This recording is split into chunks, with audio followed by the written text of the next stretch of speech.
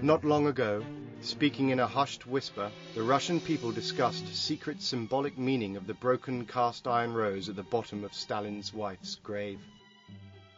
An air of mystery surrounded the life and the death of the woman.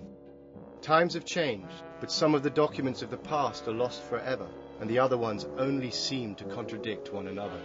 The shattered life of Stalin's wife, Nadezhda Alliluyev, still remains filled with mystery. Stalin and Nadezhda's family life started in 1918. Nadezhda was 16 years old. Stalin had turned 40.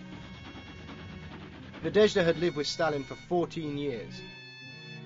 Over these 14 years, Nadezhda watched as Stalin transformed from the ordinary revolutionary into the unlimited dictator, semi-god, whose portraits replaced icons in the corners of peasants' huts.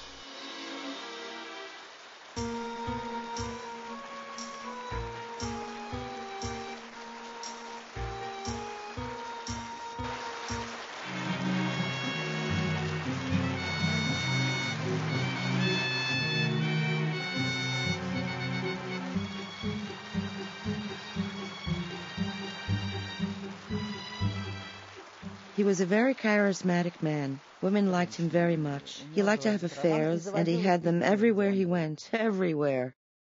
Well, I should tell. It's a dirty lie. It's a sham. The fact is that Stalin cheated on his wife whenever he could. Stalin loved Nadezhda very much. He tormented her all the time. All the time. She was in love with him, and he loved her too.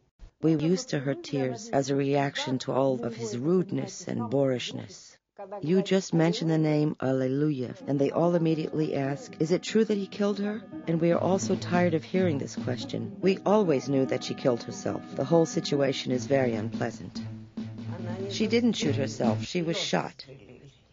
When you add up the number of people around Stalin directly in his family, there are 22 of them who came to a disastrous end, either by suicide, schizophrenia, murder by Stalin's hand.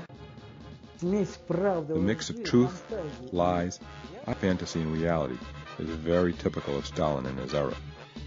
Sometimes it is so difficult to sort it all out that it often becomes inseparable.